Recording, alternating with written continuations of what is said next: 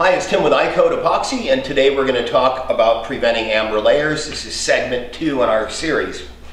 There's a lot of science involved in formulating and producing epoxies, but there's also science involved in selecting the right epoxy for your application and developing techniques to use it as intended to prevent issues.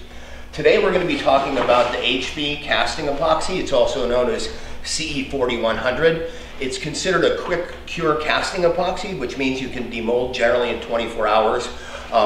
It's fairly viscous so that your flowers don't float around and things like that. It has excellent anti-aging properties and exceptional bubble release from the time that you start mixing till 30 minutes from then.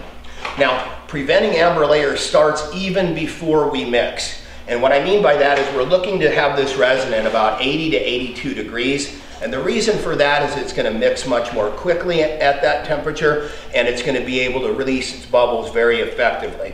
Now, the way that we get that to 82 degrees, the easiest way is to take both of these bottles, and this is the 2-gallon kit, and they fit nice and tight right there in a 5-gallon bucket so they won't move around and things like that. And then we just add hot water. I've already got it in there. I've already adjusted the temperature on this, but if you have the 1-gallon kit, they fit nice and tight inside of a 2-gallon bucket.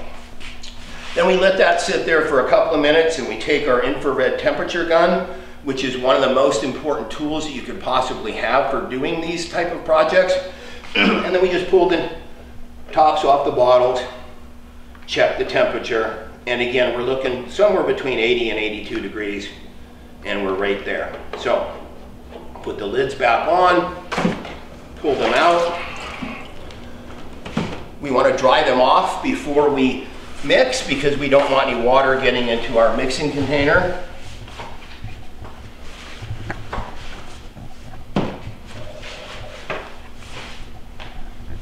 Get those nice and dry. Now you can take those in and out of the bucket of water as many times as you need to. We want to make sure that we mix the correct amount that we'll be able to use in the first 5 or 10 minutes. Today we're going to mix 84 ounces. I'm going to use a drill in this cup with 60 ounces. I'm going to mix 24 ounces in this cup with a spoon. We're going to talk about maximum thickness in a follow-up video, but I already have the pre-marked on this cup. If we mix too long, we're going to shorten the time of effective bubble release in the mold, and the epoxy is going to increase in temperature the longer it's in mass. So say if I mix this cup and this cup full of epoxy, and I took this one and poured it in the mold right away, and I left this one sit in the cup for 5 or 10 minutes, it's going to increase in temperature, and then when I put it in the mold, it's going to be much hotter at the spike, which is the highest temperature the resin is going to reach all on its own. So at that point, which is about an hour and a half from the time you start mixing, the one that we've left in mass is going to reach a much higher temperature than the one that we put in the mold right away. And epoxy and heat do not go together. We want to avoid as much heat as possible because that's what leads to amber layers. Now, I'm going to take this. This is my A. Doesn't really make a difference which one you mix first, but I'm going to put 30 ounces of A in this cup. And in this one, I'm going to put 12 because we're mixing a total of 24 ounces. So we're adding 30 ounces of each in this cup, and we're going to be adding 12 ounces of each in that cup there.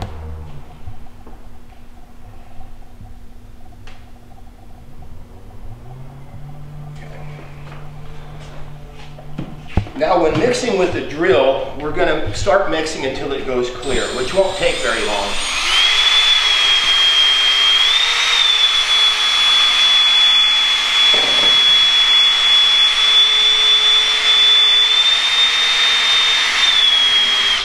I can reverse the drill.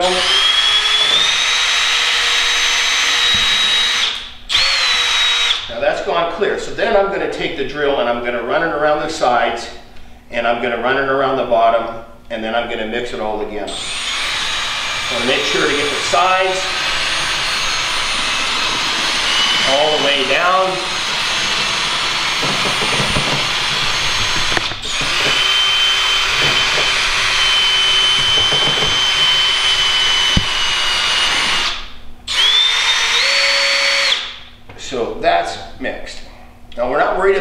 bubbles that are in here right now because the resin's going to do the work for you, because we're going to get in there quickly. They'll all rise to the surface where we can deal with them. This one I'm going to do the exact same thing. I'm going to mix it until it starts to go clear, which again isn't going to take very long. Mix it backwards.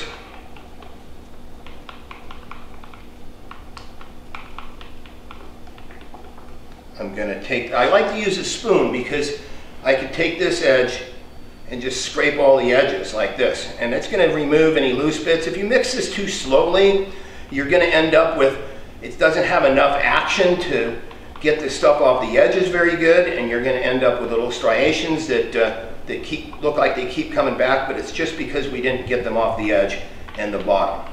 So I'm going to pay attention to the bottom, going to scrape the edges, and I'm going to stir it again real quick. Now that's completely mixed. And as you can see, it didn't take very long to do that. Again, we want to mix quickly, we want to do it at the appropriate temperature, and we want to get it in the mold as quick as we can to avoid it sitting in mass. Because again, mass creates heat, and heat creates amber layers, and we want to avoid that at all costs.